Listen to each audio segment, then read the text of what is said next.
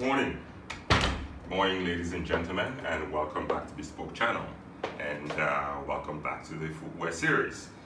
We looked at three previous series. We looked at an introduction session, we looked at a session on Oxfords, lace-ups or Balmorals, and then we looked at a session on derbies or blue shirts, if you will. And so today we're going to look at the next category, which is loafers or slippers, as some would call them. I'm not sure exactly what the story is behind the origin of slippers. There's a story about some English royalty, Prince Albert or someone who needed something beyond, besides an Oxford to wear at home, something a bit more casual and comfortable, hence the concept of loafers. But I'm sure the stories are legion about the origin of loafers, but they are what you would call a more comfortable, casual version of a dress shoe. So with that, we'll delve into loafers, the different type of loafers, when and how they should be worn. So let's walk over here as usual and look at some material. Again, these are from some of my favorite texts. This was from Bernard Rotzel's Gentleman. And as you can see here, this is a loafer called a tassel loafer. They're denoted by the little tassels on here. They're very popular with the Americans, not so much with the British, but the Americans have been noted to wear these with suits, as a matter of fact. And here you have penny loafers or Weejuns, as American, again, something very, very popular with Americans, very popular with the Ivy look. So in New England, or sort of the Ivy era, this was very, very popular, worn with tweeds and khakis and all sorts of things. Here is what you call a modern penny loafer. It's a dress loafer.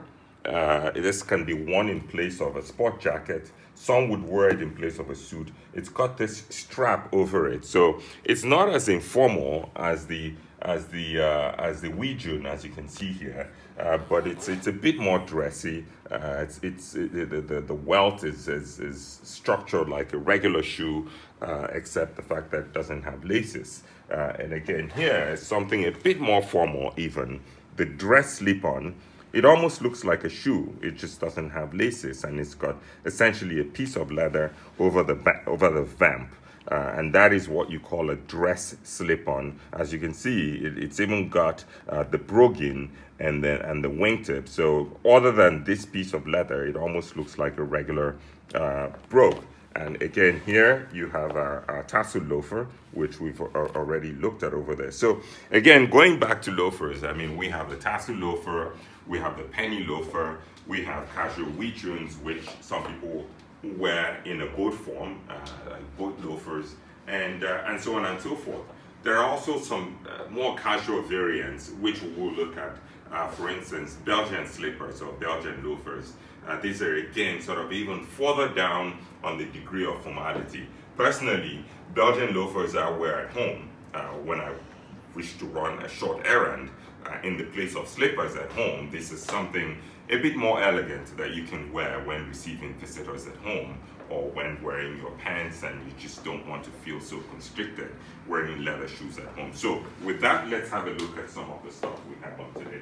So the way I've arranged this, essentially in order of formality, I start with the tassel loafers, which we've looked at over here. These are tassel loafers. Like I said, Americans would wear this with suits. The British wouldn't, but these are quite perfectly worn with suits, especially in a dark color like dark brown. So if you were to wear these, let's look at these again. If you were to wear these, I would certainly recommend them in a dark color, like dark brown or dark burgundy, to wear with your dark business suits. Next in level of formality would be your penny loafers. These are your traditional, very classic penny loafers. These are Piccadillys by Edward Green. Very classic, round toe, very simple. Again, this is something many people would wear with suits, except the strictest of adherents, who would find it almost heresy to wear this with suits. Again, still a penny loafer, but this is more or less a summer version of it. So again, if you look at this, this is a darker brown. So this is something you wear pretty much all season or sort of in the cooler months. Or sort of more dressy outfits. This is a chestnut color, very similar. It's got the strap over the van.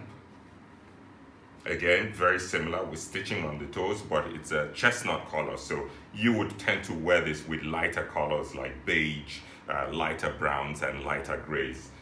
And then still further down on the formality spectrum is the Gucci Bit Loafer. These are very, very popular, especially with New Yorkers and bankers. It's a very, very robust, durable loafer. I've had this for about 10 years now.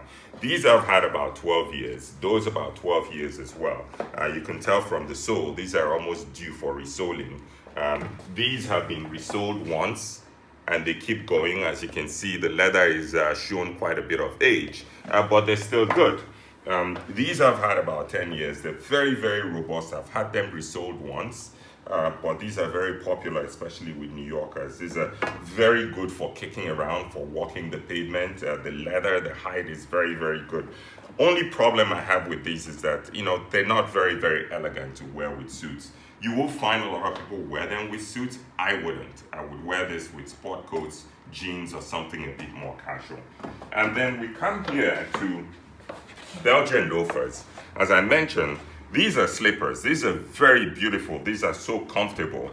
The sole is made of essentially very flexible leather. It's made of very flexible leather. So it almost feels like styrofoam, but it's leather. So it's very soft. This is something you could slip into when you come back from work and your feet are tired. You just slip into this. They look like shoes. They're very, very comfortable, yet elegant, and you can receive your visitors at home with this. The same with this. This is another variant of it in suede. Again, these I've had for about 2 years. Very comfortable, soft. You can bend them. And very, very, very, very adequate replacements for penny loafers, which again have very hard leather soles and you know, get tiresome after a while. So that's it for loafers. Let's walk around here. That's it for loafers.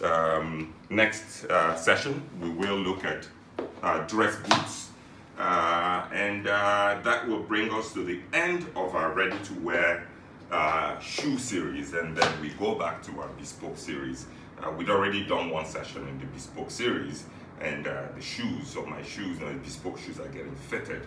So once that's done, we will do a follow-up session on the bespoke shoes. So, but that's it for now. Thank you for watching, and see you guys. Enjoy your weekend.